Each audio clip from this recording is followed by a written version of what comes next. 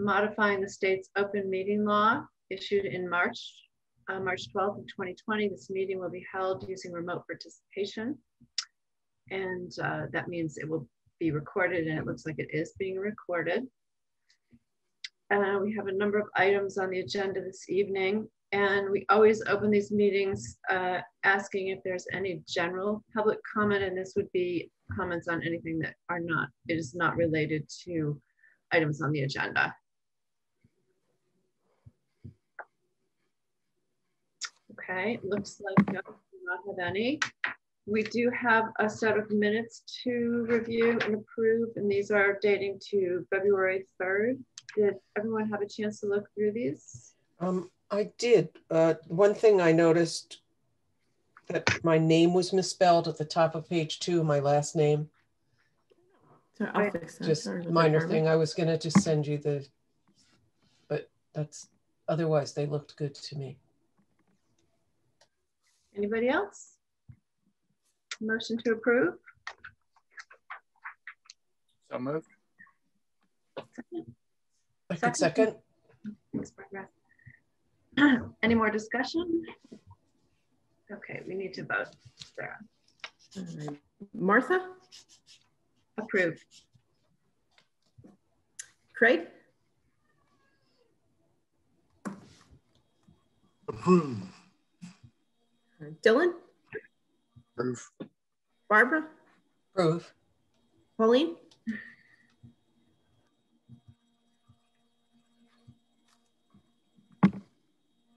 Pauline is muted. You nod, Pauline, or shake your head, or unmute. Sorry, I approve. All right, unanimous, thank you. Okay. Before we get started, I just want to, we're going to talk about this at the end of the meeting, but I wanted to just welcome, we have two new commissioners coming on. One is present tonight, Harvey Hill. I just wanted to acknowledge he is on the Zoom meeting. So everybody wave, and we'll talk about this later, but thank you for logging in, Harvey. I know you were busy, so it's great to see you. Okay. We have next on our agenda a continuation from our last meeting, which was a review of request for certificate of appropriateness for the property at 330 Elm Street. This is in the local historic district, map ID number 31A-002. And this is to replace the windows in this house. And I just wanted to, before we hear from the applicant and representatives of the applicant, I just wanted to familiarize everyone once again. I know this was in our minutes, but I always think it's good for everyone to hear this again. That the ordinance specifies, so there are two options here tonight. One is to approve the, issue a certificate of appropriateness to the replacements. And if that is not something that is possible, the option is to issue a certificate of hardship. So if that is something that this comes to, I will talk about that at the time when we get to that. But I also wanted to just read once again from our design standards. Everybody, if you can see this, this is what our book looks like. When it talks about windows, and again, windows are one of the most important design features of any building. So this is something that we care a lot about in the district. And there was a lot of time when these guidelines were developed looking at the details of it. And what we're trying to, I know what is up in front of us right now is replacing these. And we always want, especially when windows are original to the building, to make every effort that we can to save them. But if replacement is something that is desired and they are not salvageable, the replacement windows should meet the following standards. Replacement windows shall be all wood or clad with metal exteriors and of the same dimensions. for muntins, frames, sash, rails, and stiles, and be of the same design, same number of panes to the original existing window.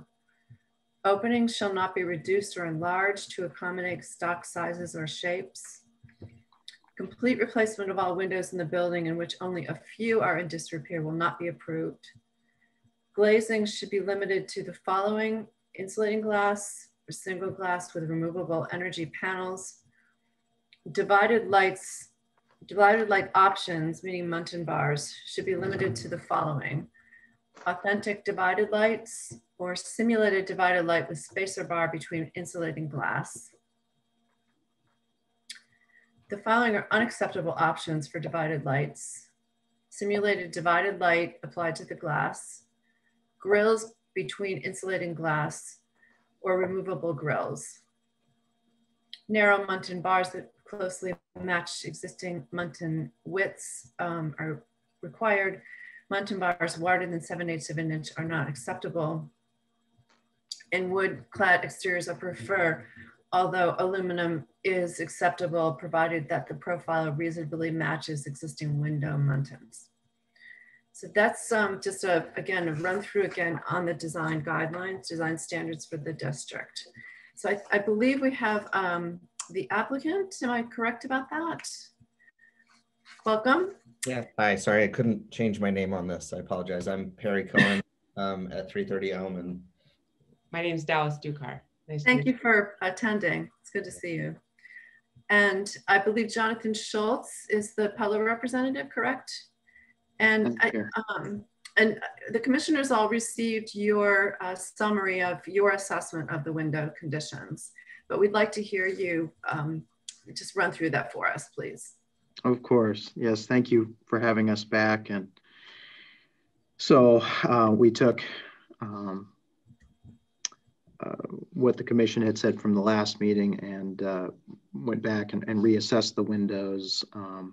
My boss helped with this because unfortunately I was out for 10 days in quarantine with COVID. So I had some additional help there. So we worked together.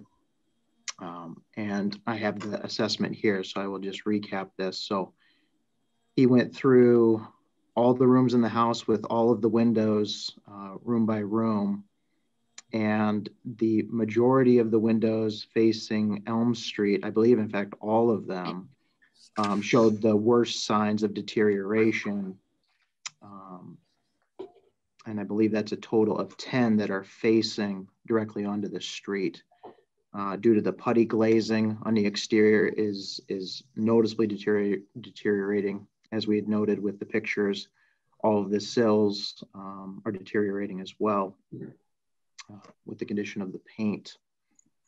And then as he progressed throughout the house, all of the windows that he looked at were in some state of that. We didn't take pictures of every single window as they are numerous. I believe there are 29 double hungs in total. And as we moved into the rear of the house, which from what I understand, if it's not visible directly from Elm or Vernon Streets, those are not under jurisdiction, but we did assess those as well.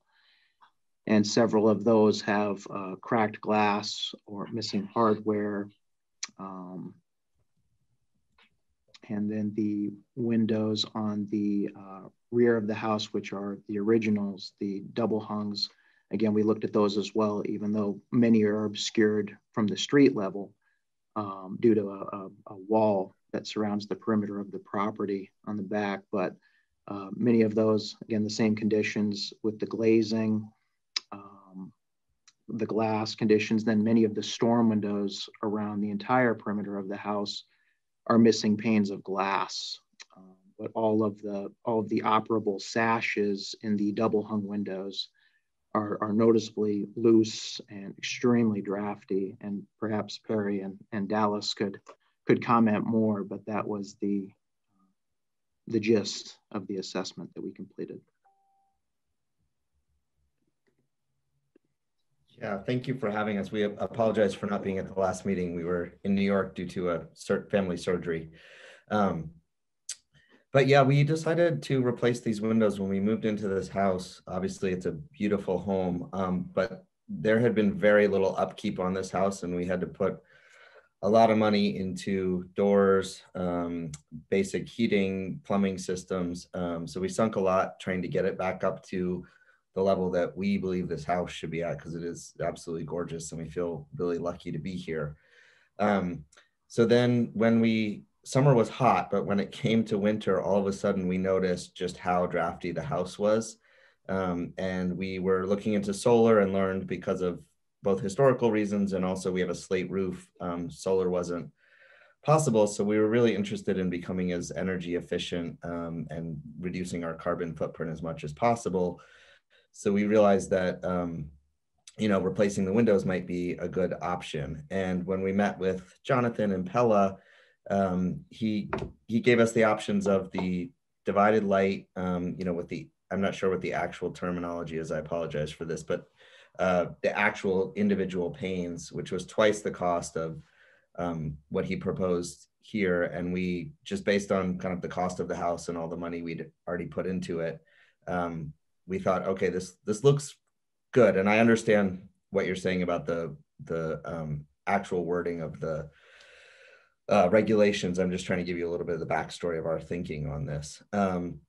And then we noticed that it was the same window that was on several other homes on Elm Street. And when we looked at that versus what we have now with the storms on the outside, to us at least, it looked a lot better. And that was what we were trying to kind of restore the home as much as we could to where we thought it had been and probably should be. So, we understand kind of where you're coming from and the technical aspects of what you're looking for, and we're, I guess, hoping we can come to some sort of solution that's both energy efficient, addresses certainly keeping this home looking as it should, and maintaining, the historical kind of values of Northampton. I mean, it's part of why we live here. We love this town.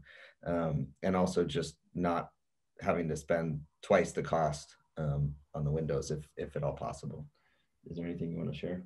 No, I think that pretty much summarizes it. I would just say, to me, it boils down to our carbon footprint, being able to be as energy efficient as possible and preserve the outward appearance and historical integrity of the house, which I would just say the outward appearance is fading. And so we really have a vested interest in helping maintain that. Yeah. I think the one other thing that we learned, we have 2 kids, and there was lead paint in all the original windows, and they're the ones with the rope on them. I don't know what the term is and all that, but part of the replacement also was to mitigate some of that lead paint in the house. Well said. Okay, so commissioners, do you have questions for the applicants?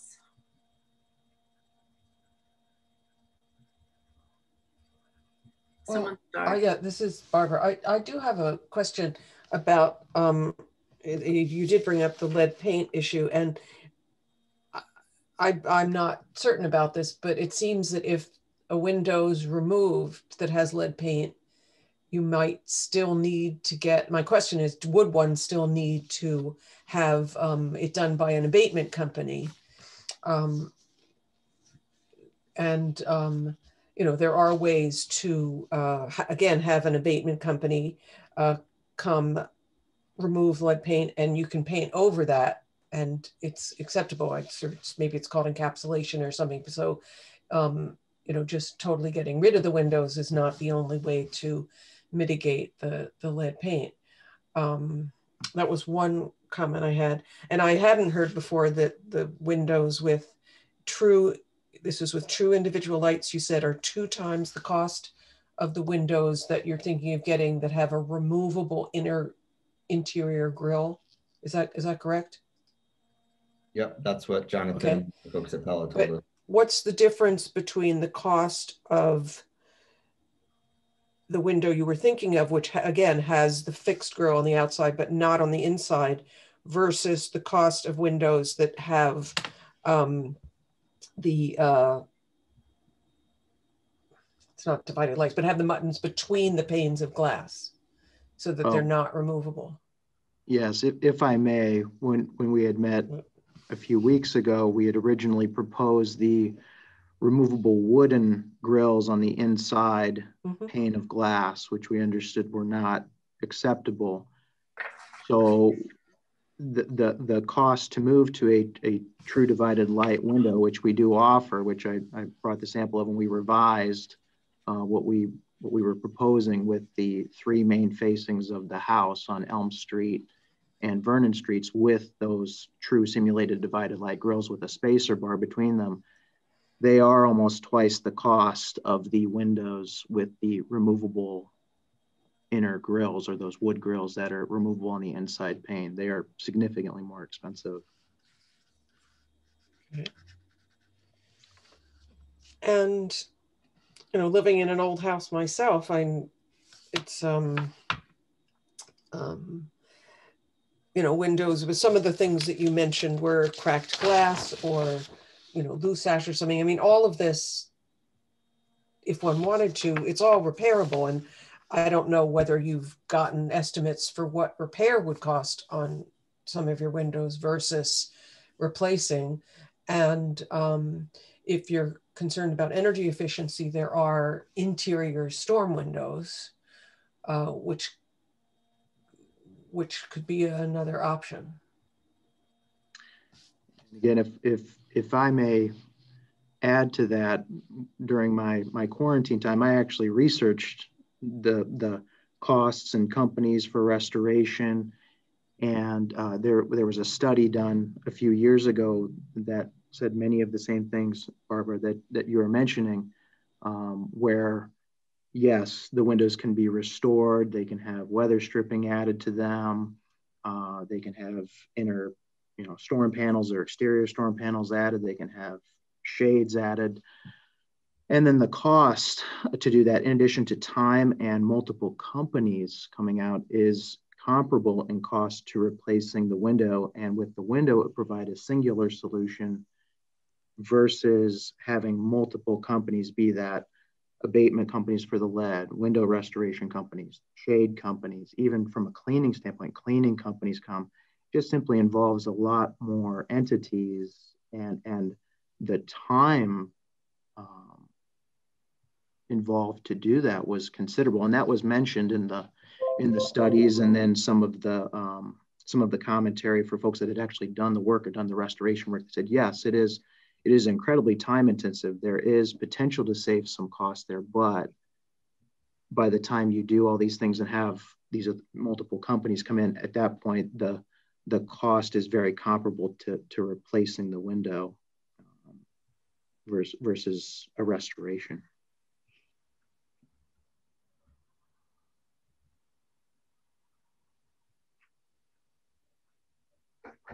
Barbara, any other questions? One thing I also was thinking about looking at the windows would be, you know, the issue of requirements of the district for those windows that face the street versus the ones, or ones visible from a public way versus ones at the back of the house. So it might be possible to have different solutions for those. The other issue is and I noticed when I looked at the house, you can't see much in the back because of that high brick wall.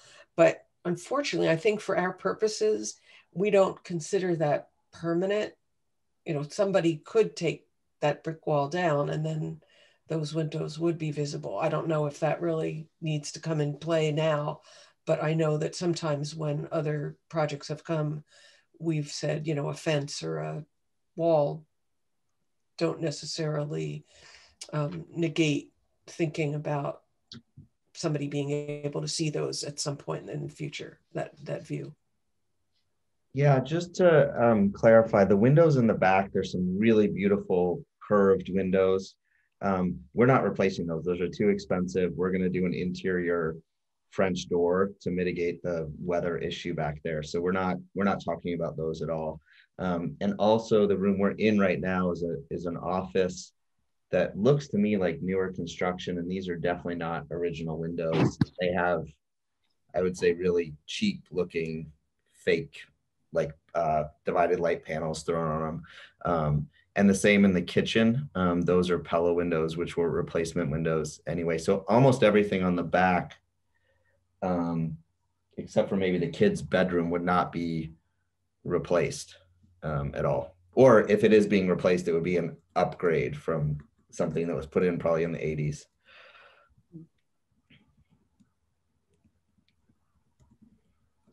Pauline? Yeah, well, I just think, you know, I know that you haven't owned the home yet for even a year.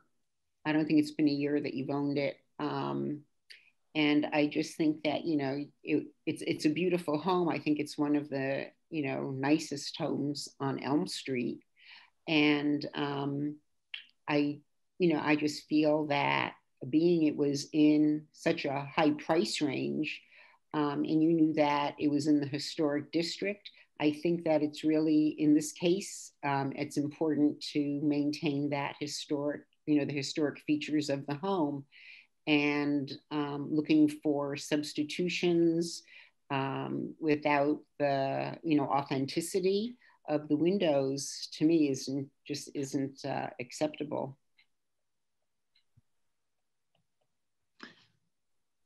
You know, I appreciate the lead issues. I appreciate the lead issues, but again, you know, as Barbara said, that can be, that, you know, all the issues could be remedied, and then, you know, the original windows will be there, they'll be in better condition, and energy and efficiency can come with an interior storm, while maintaining, you know, the character of the home, the original features of the home.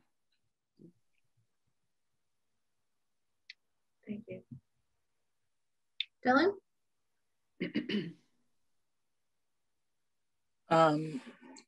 I really appreciate your efforts to think about the preservation of the home and to try to move towards being more carbon neutral. And I think that that's not to be ignored here. I think that's a great goal. I do think that the guidelines are very clearly written, and so I do hope that we could find some middle ground here, but I'm just not hearing the middle ground come out in our conversation so far. I don't know what it is. I'm not as familiar with the district guidelines and the work in creating the district as some of the other members, but it is a truly beautiful home. I spent a lot of time there in my teenage years. I had a friend who lived in that house. I've stood in that kitchen and been up in all those bedrooms, and I'm really happy somebody's purchased it that's interested in preserving it and doing the work. So I hope we can find a solution here, but I don't have it myself.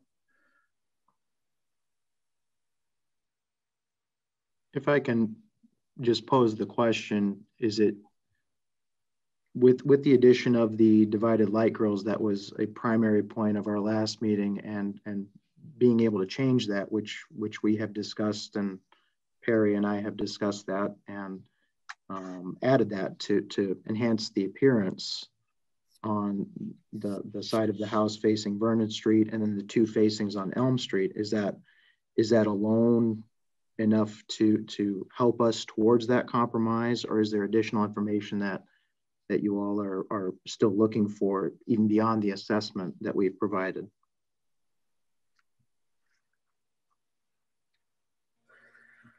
Well, I do. Craig, why don't you ask your questions and I'll ask. Well, I just want to talk about what I know a little bit about the house. I know that it's been sold probably 3 times in the last 10-ish years. There was a major league asbestos abatement project going on there a couple of years ago. I know Pella windows. I have Pella Architectural Series windows at $4,500 a piece on the front facade of my house. I also know as a realtor that vinyl windows are not the solution of the 21st century. You always live to see your vinyl windows fail. So I'm glad we're not having that conversation here tonight. I like the idea of two-phased approach on the dramatic Elm Street and side street sides, that the prim and proper things are there. And on the backside, a lesser cost solution, or even just a temporary solution of individual interior storm windows, just to get you through a few years. Or maybe on the outside, just to preserve the exterior to a degree. But I'm a firm believer in the historic district's robustness, and if things are done incorrectly, we will always remember. There are some houses that you pointed out recently that, or some buildings, let's say, that were not done properly. Thank you for pointing that out to us, because eventually they'll be back again. Or if they don't come back again, they'll be back. And so I appreciate all that you've done in your antique historic house. I wouldn't live anywhere else but an antique historic house. And I think it's very important for New England communities to maintain this. You know, you're dealing with one local historic district here. I don't know if you know the history of these entities, but they don't get created because on a whim. They get created because it was a cataclysmic thing that took place. And I can go into any local historic district in Massachusetts. Within 15 minutes, I'll know what that cataclysmic thing that took place. And there are some communities that have 7 local historic districts. I don't know how they got through that, but there are 7. And these are the professional grade local historic districts where people who care about their community serve on historical commissions, or even a subset. There used to be a subset for the Elm Street Local Historic District, but now it's merged into, the General Historic District. But I thank you for coming to town. Thank you for all that you're doing. And thank you for listening to us, and hopefully we can find a good common ground here.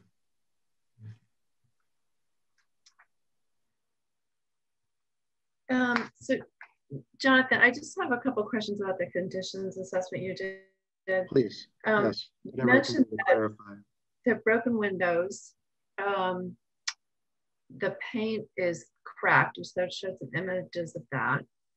Is there any wood decay? Did you notice that at all?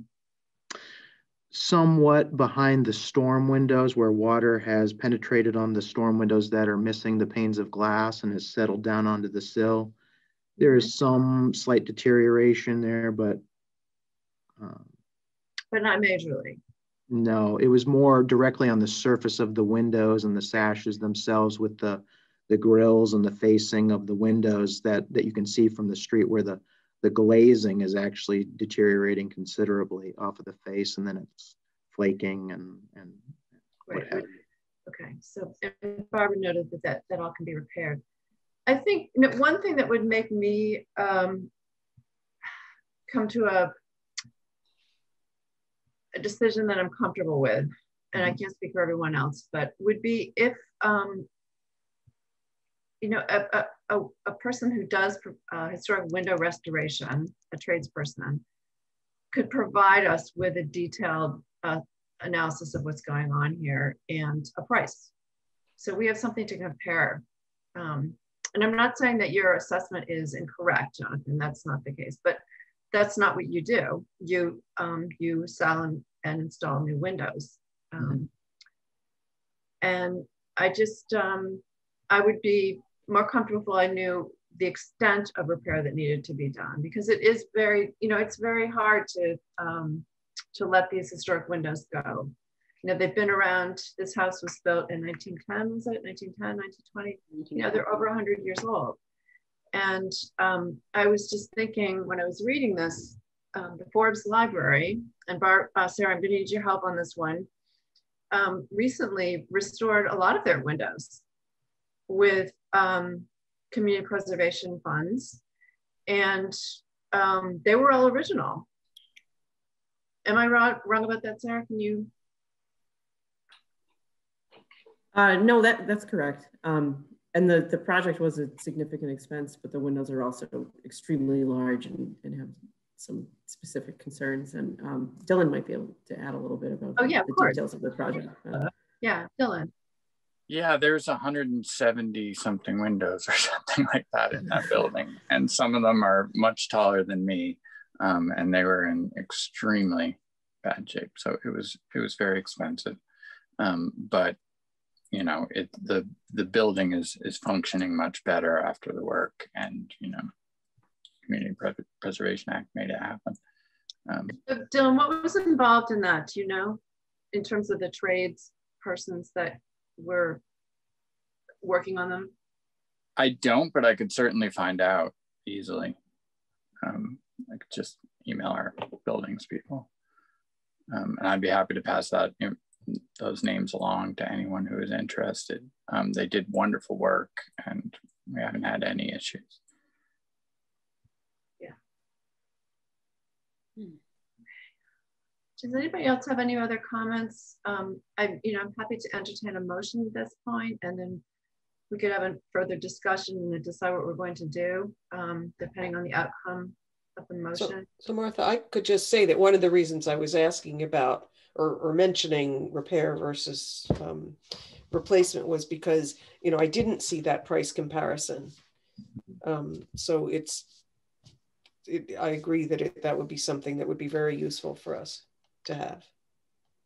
And I'm looking at that here, and actually my research, I may actually have that where I could present it here if you'll give me just a moment. If that would be helpful. Just these are things that have been documented through studies that have been done and through some independent folks that have actually had the work done. Bear with me for just a moment. But that's fine, but I think that a study or, you know, an average or something is one thing, but I feel like we need the specifics of this house. I agree. Yeah. I just wanted to ask a clarifying question. Are all the windows in question, or are we just talking about the ones on the Vernon and the Elm Street side that are original? Because some of these aren't, as I mentioned, are not original. Correct. Yes. And so it's anything that's visible from a public way. And then if they're they're newer windows that are being replaced, the guidelines do address that. I don't need to read that, but if you can go online and get these guidelines are on the city website, and you can look at exactly what they're saying here, what we say about it.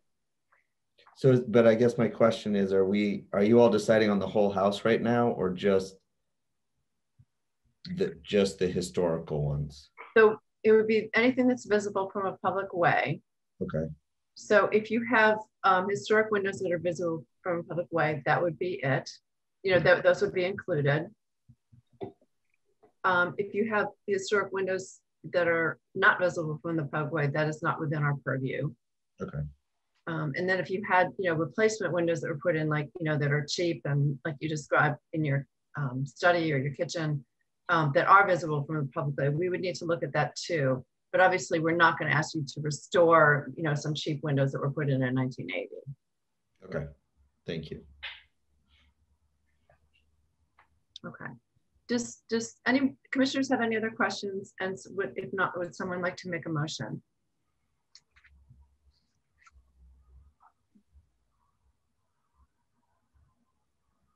So I make a motion that the owners of this Elm Street property follow through with getting estimate from professional, reputable window restoration company, so that we can get a cost for comparison basis as to the difference in the price between restoration and replacement.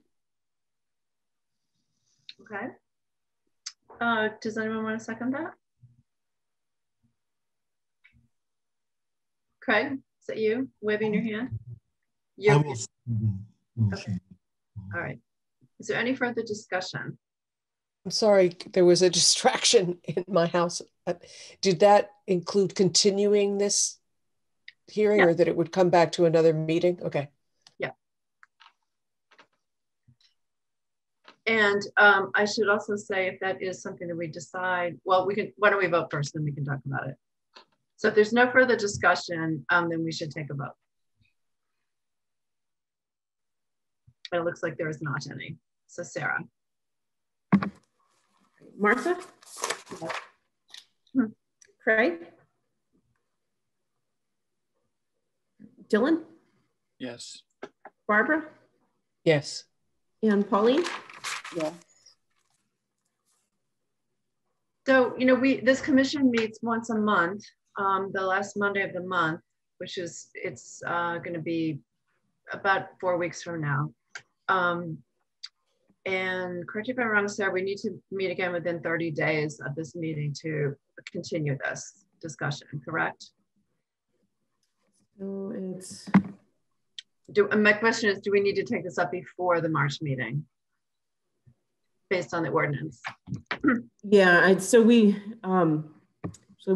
need the applicant's permission to continue beyond the 30 days, since the first hearing will run up against that 30 days date. Okay. Okay, If so it is, do it at your next meeting, which may be just beyond 30 days. So the first hearing was held on February 3rd. So the 30 days would run up on March 3rd, but with your permission, we could continue that longer.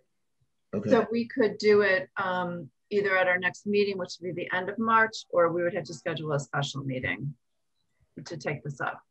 Okay. All right, well, I think it'll take us a little while to get an estimate. So end of March seems okay. Do you think that, Dylan, you mentioned you might be able to get some names. Do you think someone could? yeah, I found them, or I found the names that are public as with the announcement. So the architects were Jones Whitsett out of Greenfield, and the contractors were Renaissance Builders out of Turner's Falls. Those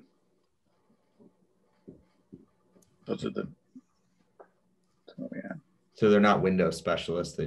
They also do It that. doesn't seem so. I was looking for a third name in there, but I will also ask our buildings people in case there was other people involved. They may have just been, they were the ones, we had to remove the windows, take them off site to be restored, and then put them back on because they're very, very large. So it's also possible, I'm on the board of Historic Northampton, and I can't remember, I think we've had window work done as well. So you might get in touch with people at, Laurie Sanders is one of the co-directors at Historic Northampton to ask for a name. Okay. And I just emailed Sarah my list of historic renovation window people. Oh, great. Throughout the state. So you have that. Okay, and I'll forward that along to you right after the meeting. Great, thank you very much. Yes, there are a lot of resources out there, and you know, there are a lot of old buildings in New England. So, okay, great. So we will plan to reconvene at the next meeting to take this up, and we'll look for your information ahead of time. But thank you. yeah, thank you. Thank you. Thank you. All right, have a good night. Thank you. Okay, the next item on the agenda is the porch on the old school building in the cemetery. And I was interested to see that, I think it was what you sent, Dylan, that you sent around, that this was called the Clough, is it Clough? Slough Hill School. So in England, they call that Slough. Okay. Well, I could easily be saying it in London and Oxford, so they call it Slough. Yeah, but I don't know. I was interested that they called it that. Well, it was built in 1876, and in the early records, they just referred to it as the Catholic Cemetery School. Okay. And it doesn't appear a lot in early records. But then it was given a name. And then in the 30s, in 1931, they finally put in electricity and did some renovations, which doesn't mention the porch at all. And then in 1936, there was a fire, which led to the replacement of some slate roof and a lot of interior work. But again, doesn't mention the porch, but that was the only picture that I could find so far of it. But you can see on the porch railing some difference from how it looks today. It's divided in the middle. And that was 1946 that picture was published. So the other question I had was, there's a is it a vent on the roof, that object on the roof?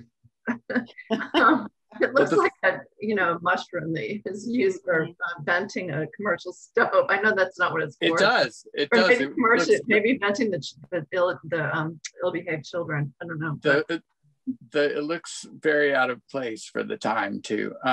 The fire started in the ductwork, so it may have been that they overcorrected to create this huge vent wow. on the roof.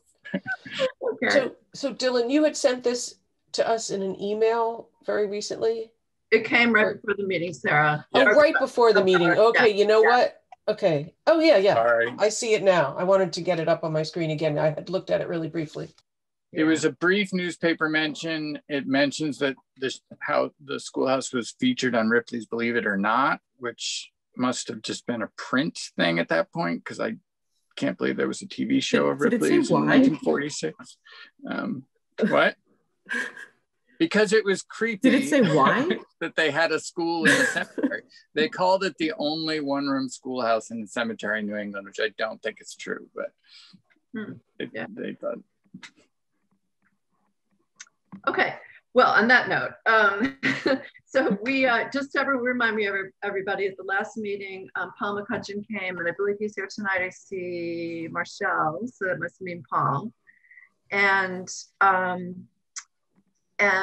we discussed this proposed project. And as I recall, Paul, you were just beginning to kind of gather some information about it. We had a lot of questions for you.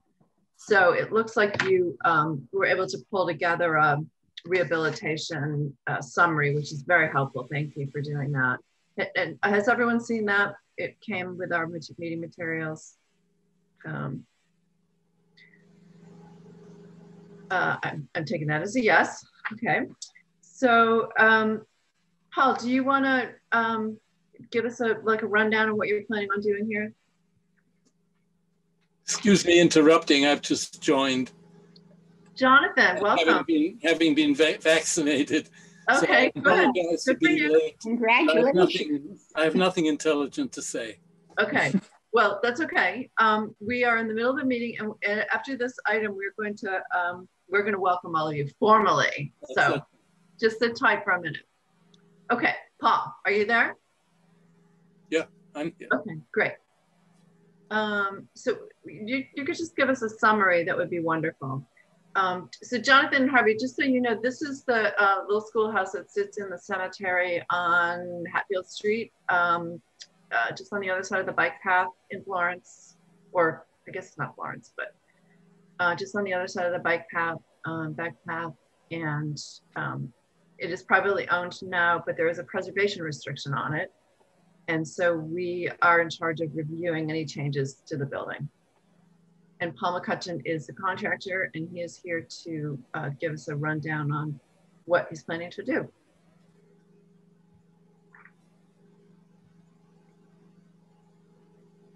So Paul, you're muted. Okay, there you go. The best I can say is that I want to make it look probably as similar as what is there now, because I don't really have much else to go by, even though it's not necessarily totally accurate. It's probably not far off what is acceptable to the board. I think some of the concern was the materials that I had proposed. I want to make it as maintenance free as possible. That probably won't be within the realms of the amount of pressure treated, which I had previously suggested, but I think the porch can be duplicated to, you know, nearly as original as I guess the evidence that I have to duplicate. You know, I didn't come across any better information either, other than looks. You know what I'm saying? I don't know that I could specify any different building materials than what's available now, and keeping it within character.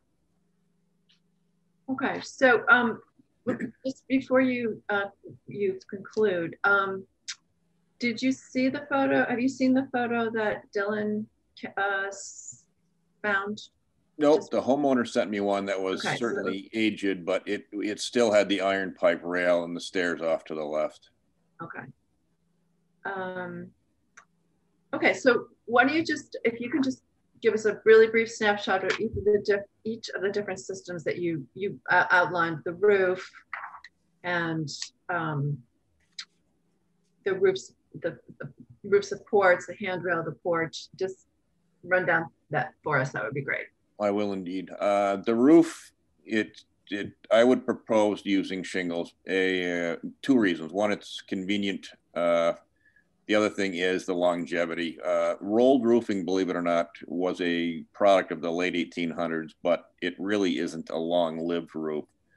Granted, the shingles aren't accurate necessarily, but they aren't really within view of the road either. I don't think that will upset the facade of that building, for lack of a better excuse.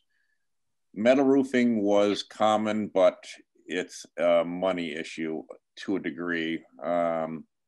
So that's my proposal for roof. All the trim would be Eastern white pine, primed and painted. The color, I guess, is going to be subject to approval. Handrail, it says in the deed for the house that they would like to see the metal handrail stay. So we'll have to navigate that as time comes. And then other than that, floorboards, I don't know what would have been appropriate for that time. It's, I believe, 2x6 there now. That certainly wasn't historic. I'm proposing something it's a 5/4 by 6 or true 1 inch thick, 6 inch wide cedar decking, which is certainly more contemporary, but also, you know, it has a good longevity. Probably one of the more accurate would have been tongue and groove fir, which right now I would be very surprised if there wasn't a hardship in acquiring it because of the COVID and the shortage of materials in the building industry. So other than that, I do want to make that porch look identical to what it is. Some of the materials are going to be modern, but I don't think that'll upset the aesthetics, in my opinion. The last thing is lattice, and the lattice I would mimic generally what's there, and I can do anything from handmade lattice, which is certainly within the realms, to pressure treated, which would be painted, but in appearance would look like it is, to whatever may be a custom scenario for underneath there. And certainly in the day, the carpenters would have made their own lattice. So it may not be the square pattern that we're all seeing there now.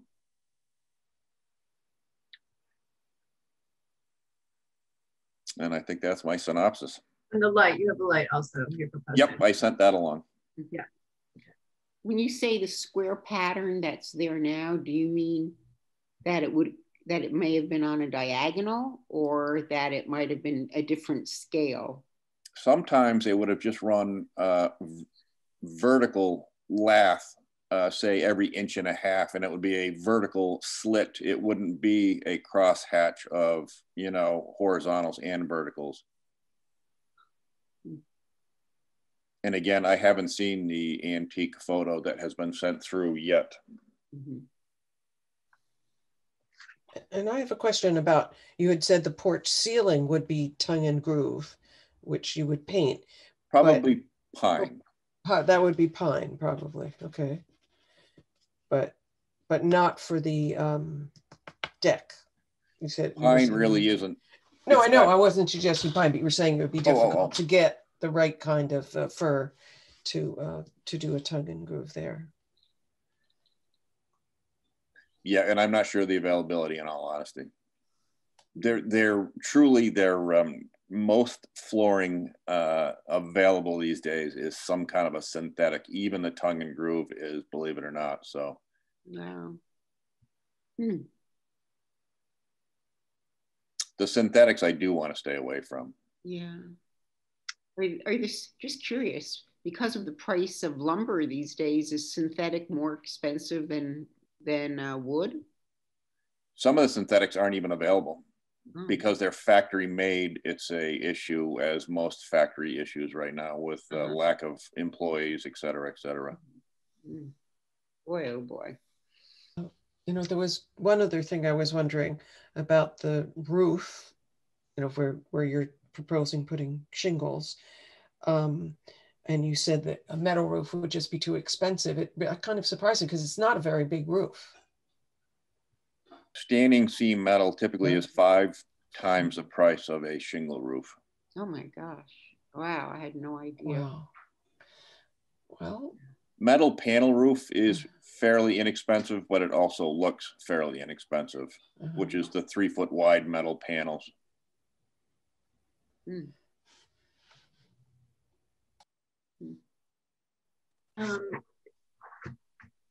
do you have any questions for Paul or comments?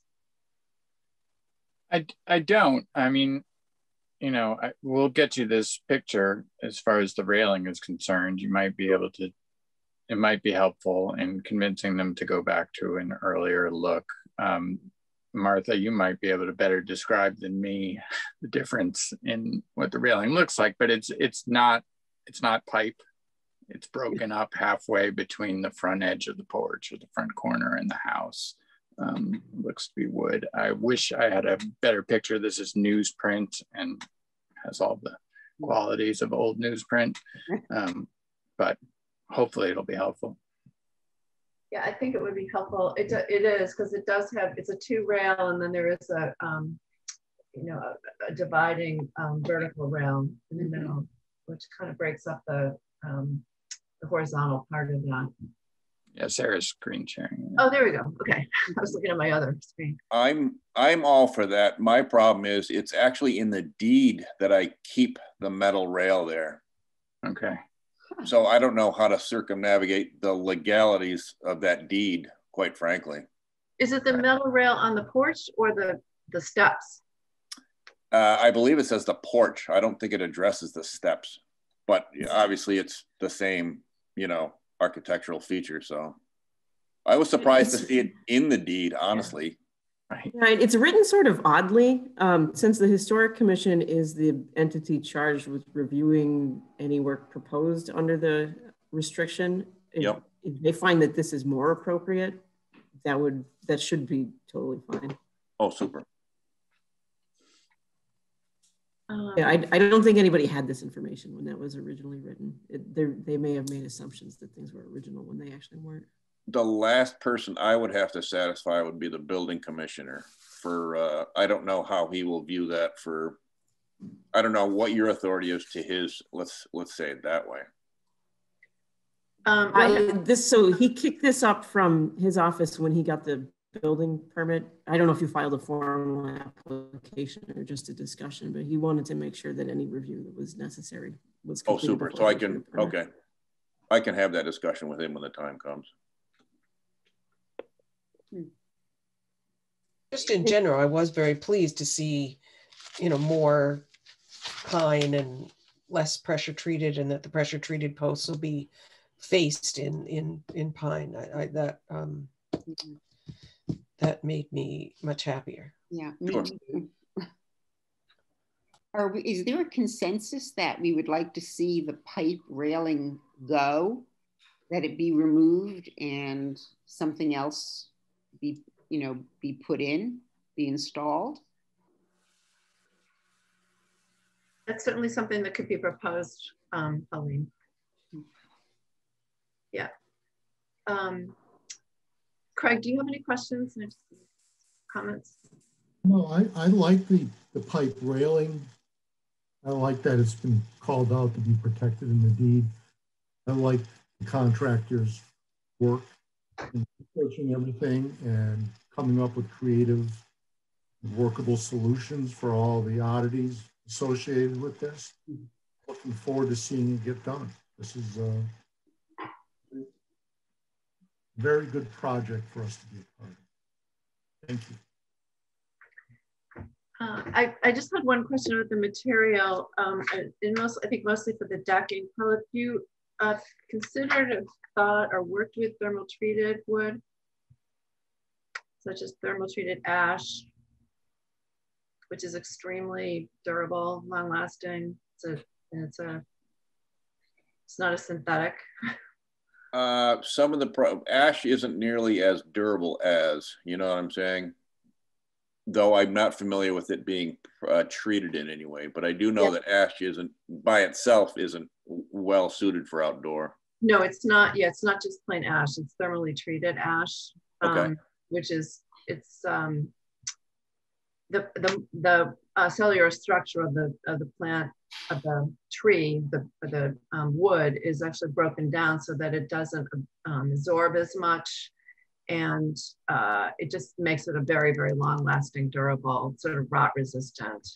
It's being used a lot more as a substitute for tropical hardwoods. So it's just something to look into. Sure, yes. Okay. Any other comments? Do we want to take a motion? Someone want to make a motion? Could I propose something at this time? Sure, yeah. Just that I may get approval for just the structure and we fine tune the handrail scenario. The reason being is this is a second egress to that building and the stairs have failed and the roof is failing, which means they have no second egress at this time. So if I could at least get my permit in the pipeline, I'm certainly not going to start until we have frost out of the ground. But if the handrail was a sticking point, I wouldn't want that to affect my schedule for lack of anything but a selfish reason. So meaning that you would just like approval about the structure without the rail at this time. Correct. I don't see why we can't do that. It seems reasonable. Yeah. Okay. All right. So would someone like to make a motion?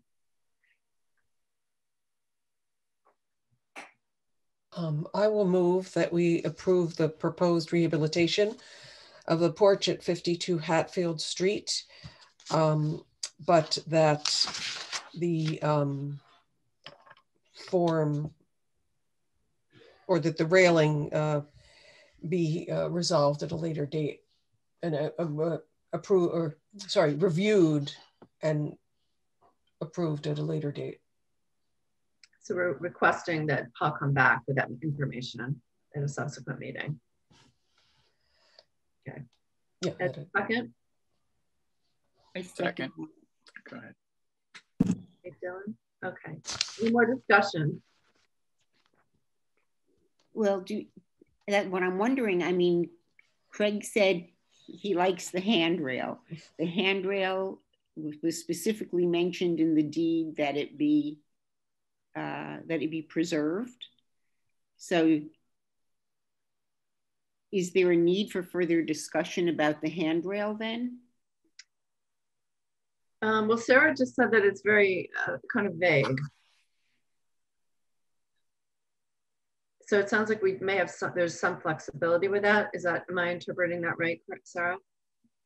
Yeah, it specifically mentions the handrail. I'm just trying to pull up the exact language, but it doesn't, it's not so specific that it would prohibit changes to. So it doesn't specify size or material or it doesn't, no.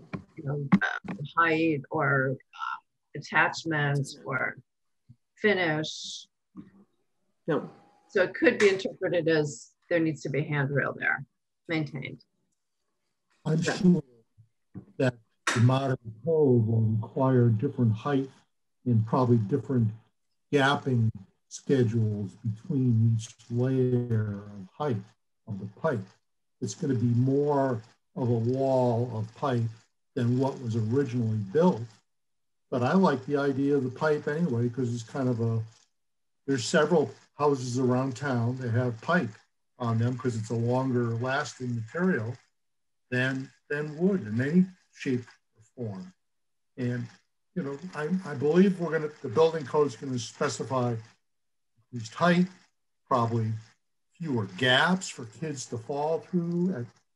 I'm sure it's going to be complicated, but I just like the idea of the pipe still being there. Okay. It's funny because I see the pipe as something that's a new, you know, I'm not as accustomed to seeing pipe on older homes. And, you know, I'm used to seeing wooden, you know, wood railings. And when I see pipe, I'm thinking, my mind goes to more modern, contemporary, industrial look. You know, that's where my mind is going with the pipe. I'm going to take you on a ride through Florence, Pauline. I'm going to have to pay more attention. I think the pipe is probably a good use there because it's an institutional building. You know, I think we all think of it as being a home now, but it once was a school. Right. And the pipe was probably good for keeping kids from chewing on it or whatever else they would have done. Although I think we have evidence that it probably wasn't in place for much of the time when this was the school. There's photos 70 years after the school was established, and there's no pipe there. There's a completely different kind of railing. Yeah. Okay, so does the motion still stand then? I believe it does. Okay, so any more comments? All right, then Sarah, we're ready to vote. And hang on one second before I call the vote. I'll just read the exact language from the restriction. It says, I just had it.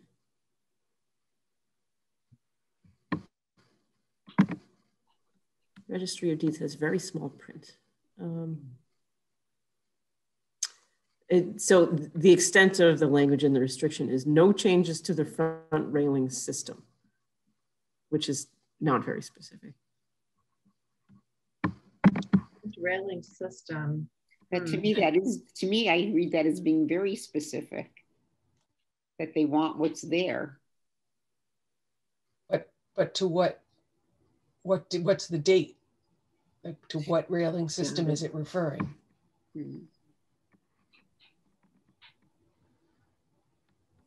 What's the date on the restriction or the deed, Sarah? 2002. Okay. Here's Sarah. What date was it? 2002. Okay. Okay. I think we should vote, and we will discuss this at our next meeting.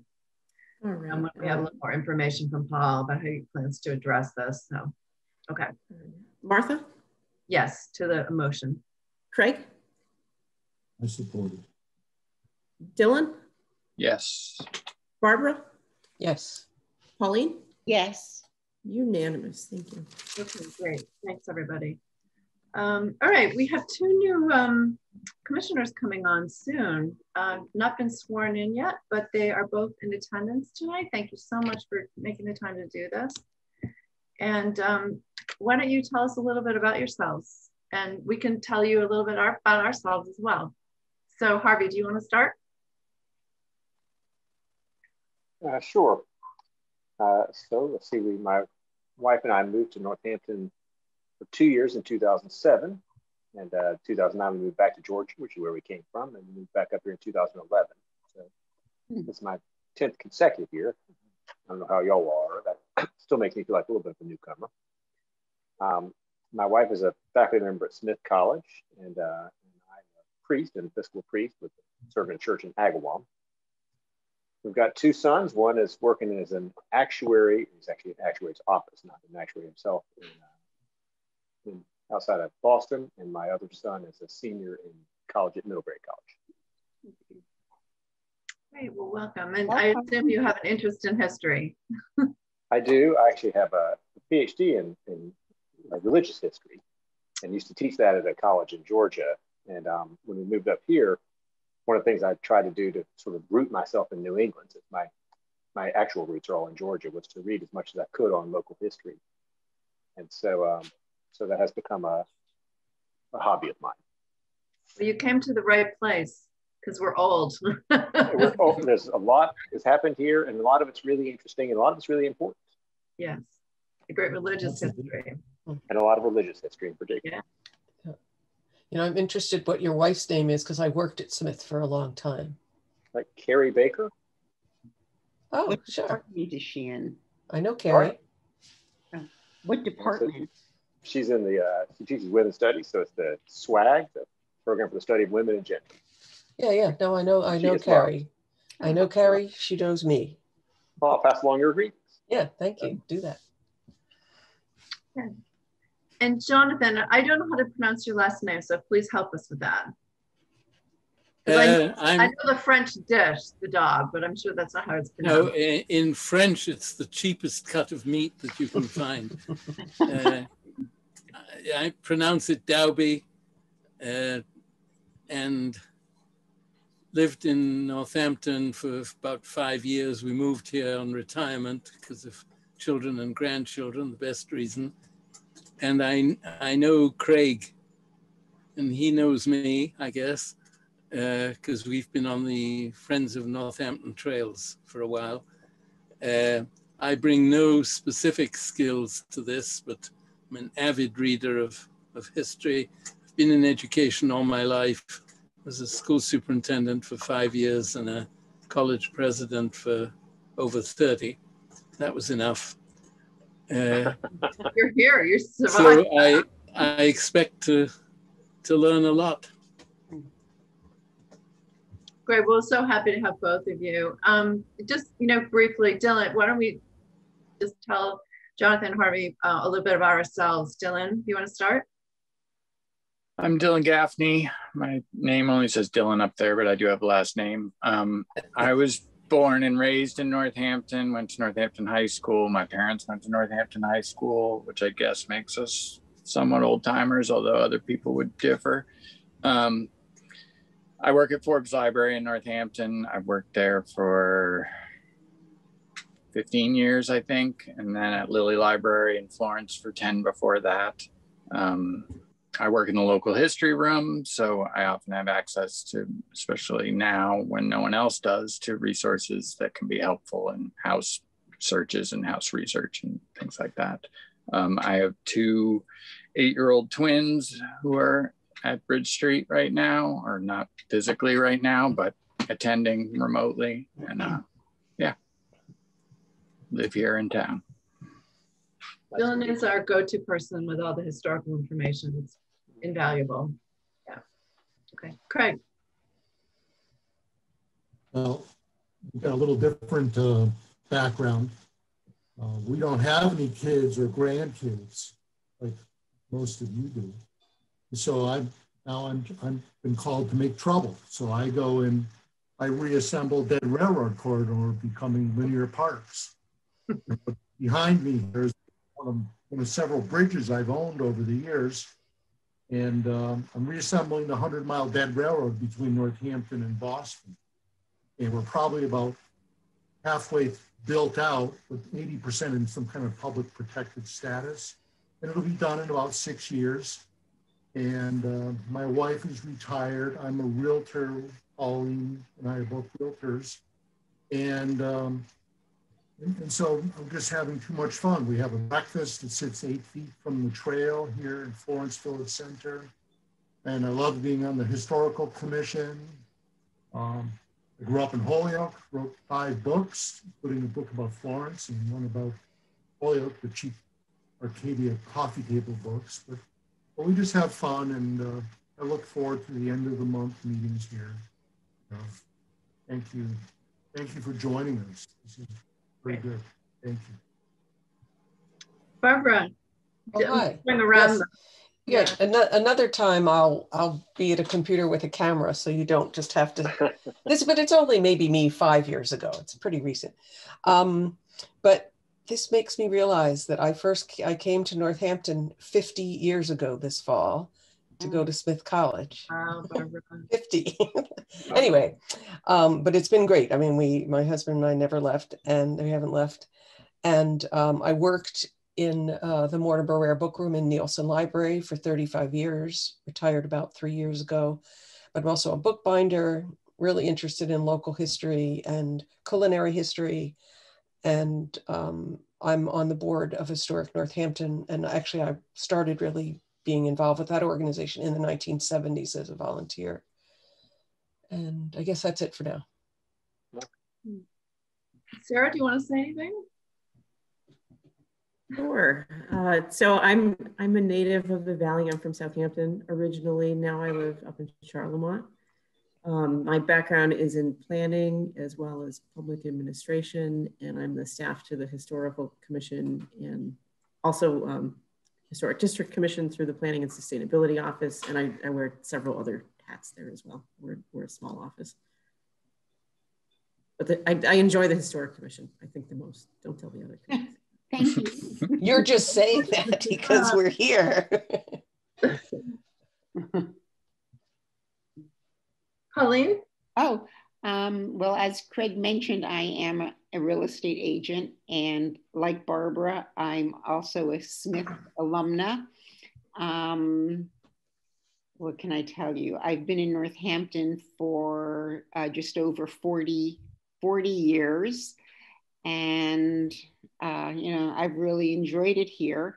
I wish my kids would move to Northampton, but instead I may be forced to move to where they are. So I don't know how much longer I'll be here.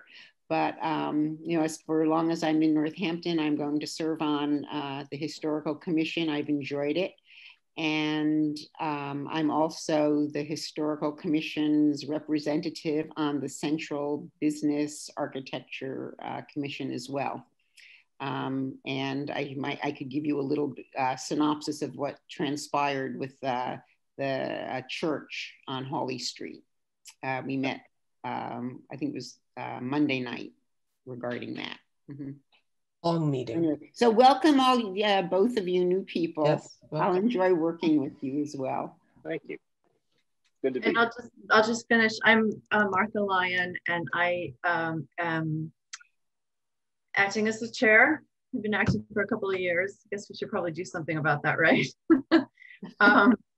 And I have been on the commission for a while. I was trying to think, Pauline and I came on at the same time to the Historic District Commission. We used to have a separate Historic District Commission. Yeah. And we served on that together for a couple of years. And then the commissions merged, the Historic District Commission and the Historical Commission merged into one commission. So that will all make sense as time goes by to you. But I live in the district, historic district, and I'm a registered landscape architect, and I have a regional practice. I work mostly on historic properties all over New York, New England, and New York State. Okay, great. So any mail, Sarah? She's disappeared. Okay, any mail? No, there's none. No email, okay. Any other business?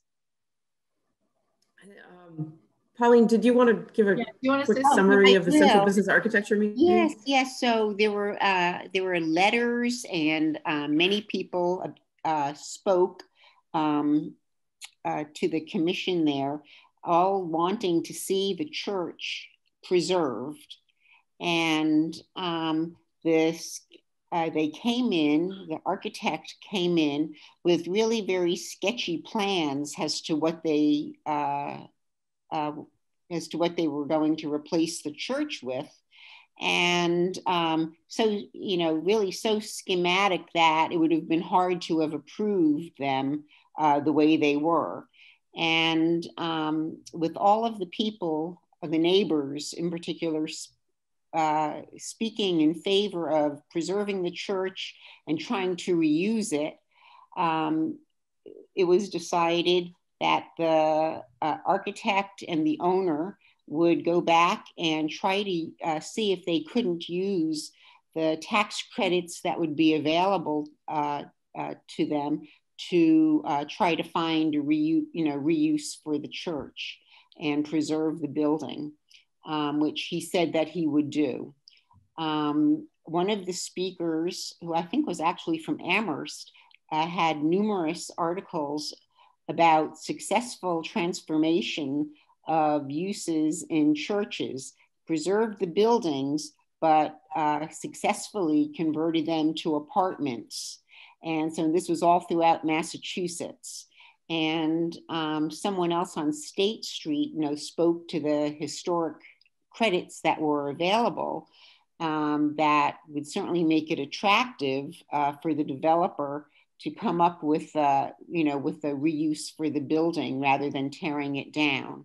So many of the residents who spoke, and I think there were close to a dozen, spoke how they wished that there was a delay. They were hoping that the commission would be able to enforce a delay on the demolition of the church for at least a year, so that other uses could be explored.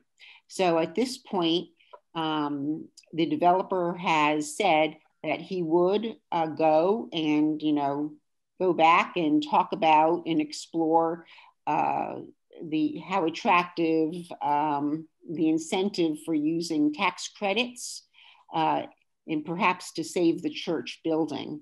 But I don't know if that's really going to work for them or not.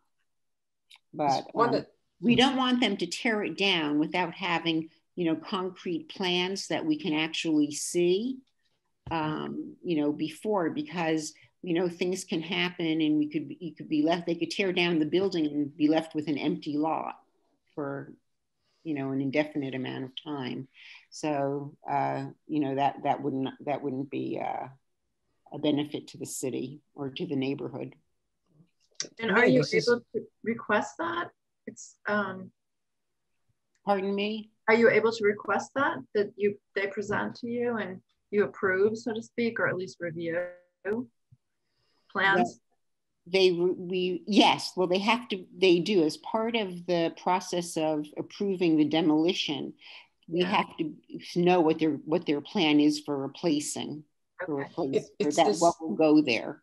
It's this odd, if you're on the historical commission, which our demolition review is very different, because we're supposed to consider the historical value or significance of the building, and we're not even supposed to think about what might be replacing it.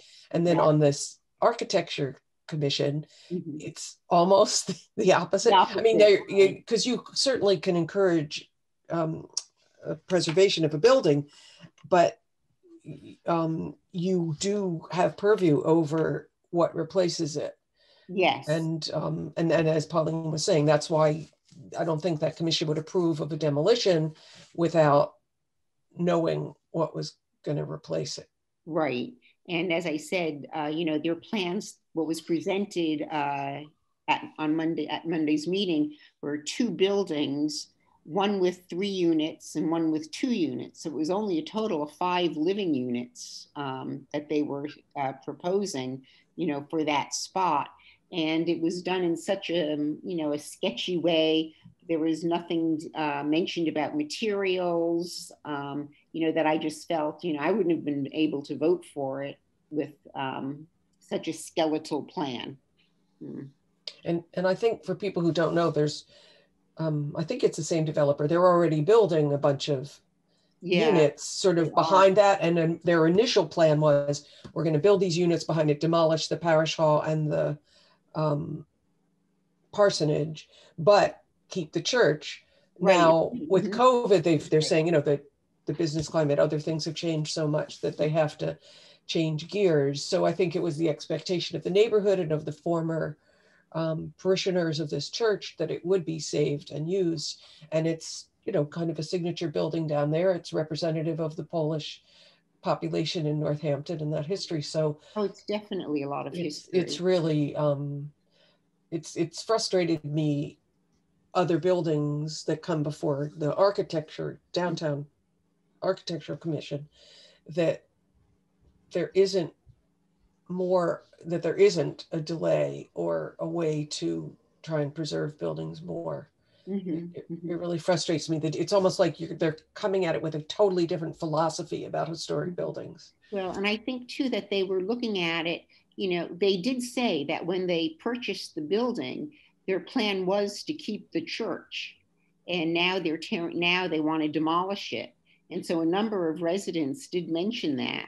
And I think that it sounded to me like they were using the excuse of COVID, that COVID has changed, the our economics to such a degree, that the church will no longer work for, any residential or commercial use.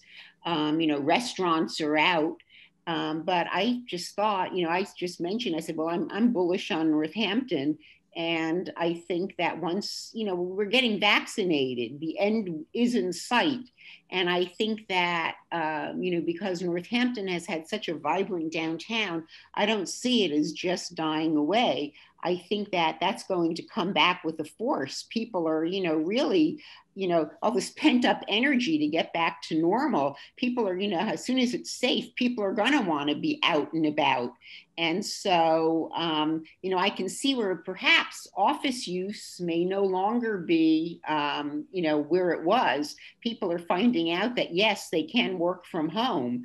So perhaps the demand for office space won't be as large, but certainly for, stores and restaurants, I think the demand will definitely be there once, we're on the other side of this virus.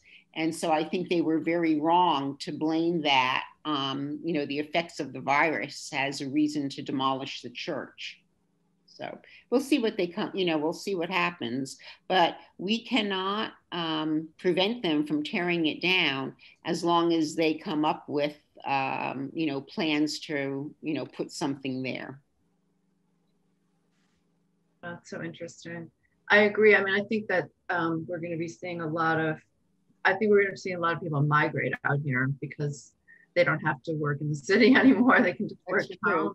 That's true. And the interesting thing that they did mention was that the only place in Northampton where I guess there was an overlay of historic commission interest with the central business is St. Mary's Church on Elm Street. Oh. And so if someone comes up with a plan for that, then it will have to come before the Historic Commission in addition to central business. Mm-hmm. In what way? With regard to the National Register District? That doesn't sound quite correct. You're talking about, because St. Mary's is technically in the downtown as well as being in the historic district. That's right. Overlap. It's in both. Mm-hmm. We have a lot of churches. Yeah. Boy. The newspaper kept saying that it was O'Connell Development, but it never ever named the person in the lead there. Who was the lead throughout the entire presentation? Oh, I can't tell you. There was a representative from O'Connell there. So Harvey and Jonathan, this is, it's a learning curve. We're involved in a lot of different things, and it's little by little, if you have questions, please feel free to ask. And we're also, I think everybody knows, we are hoping to get involved soon in a preservation planning process for the whole city. The application is up for the Community Preservation Committee to review next week, actually. So if that is awarded funding, that's going to be an interesting process for us. Yeah. And very exciting, and an exciting time too. So a lot of pressure on Northampton to accommodate an influx of people, I think.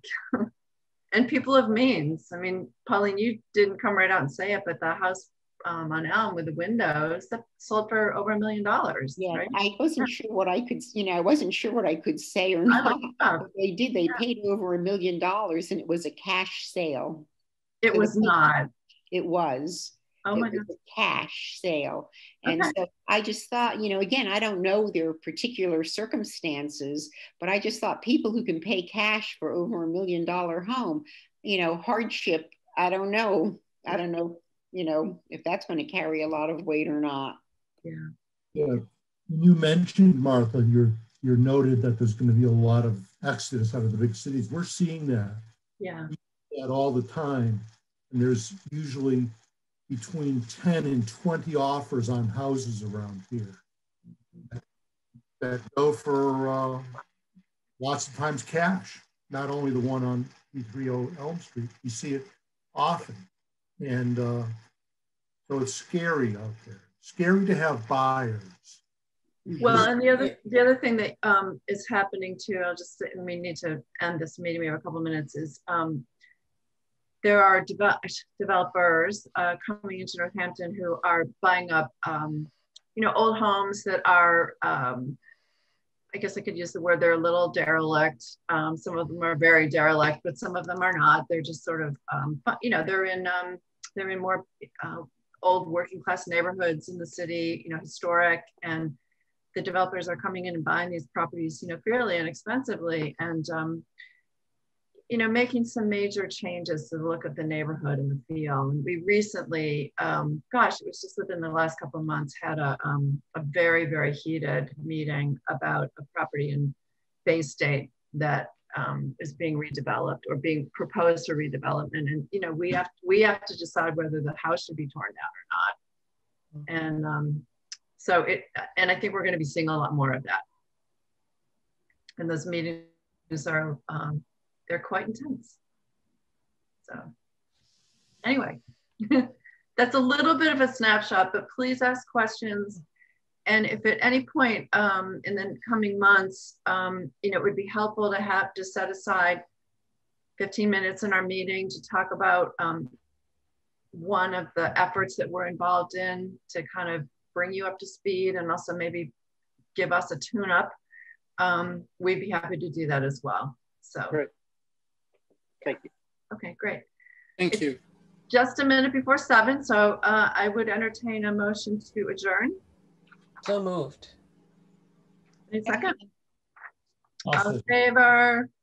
Well, I can't wave, but I say yes.